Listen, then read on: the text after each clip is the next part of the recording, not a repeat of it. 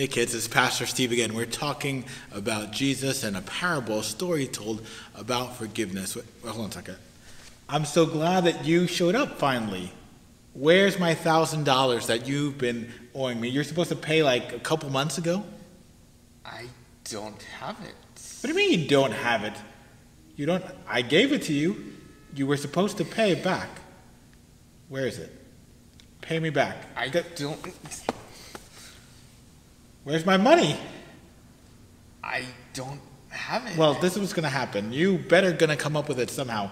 We're going to sell your clothes, sell your video games, sell your skateboard, sell your glasses, maybe sell your hair, everything. Everything's got to go because I need my money back. And then you're going to mow the lawn, you're going to blow the leaves, you're going to cut the grass, you're going to do. I'm sorry. Is there something I can do? Is there anything that I could do to try to make it up to you? Earlier, you should have had this conversation earlier.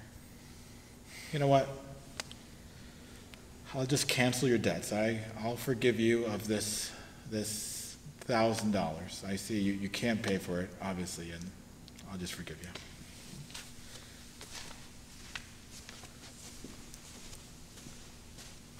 Rain, Yes?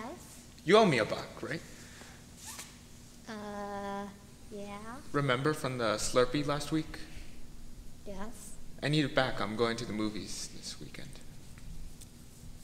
Oh, sorry. I must have forgot my money at home. You don't have it? What's wrong?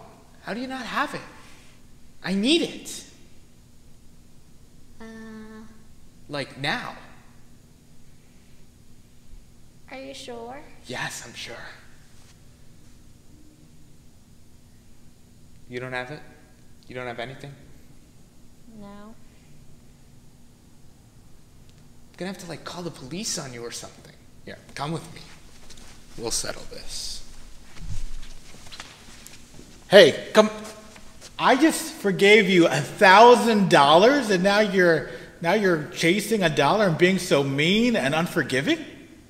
You're coming with me.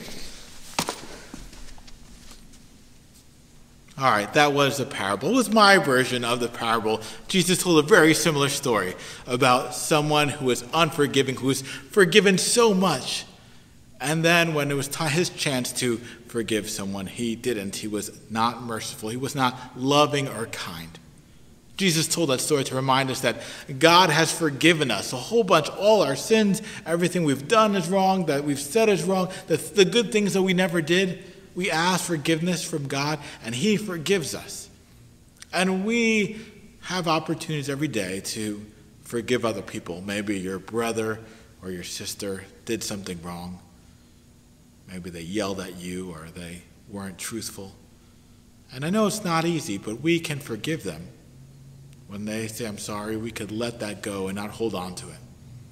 Because God let go so many things from us. He wiped our hearts clean so we could forgive other people when they do wrong against us. We could forgive people when they say things that aren't loving and kind, when they get really angry. Even when our little brothers pinch us, we could forgive them. Forgiveness is not easy, but God has forgiven us.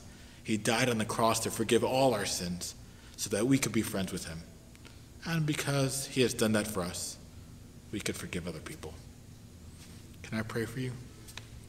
God, we thank you, Lord, that you love us so much, that when we make mistakes, when we make bad decisions, when we do things that we shouldn't do, even some things that we're too ashamed of saying aloud, but when we ask you, Lord, when we tell you we're sorry, you forgive us. Help us, God, to forgive other people. Thank you, God, for these kids, for their families, for this church family that we're all part of. Help us to show your love to one another.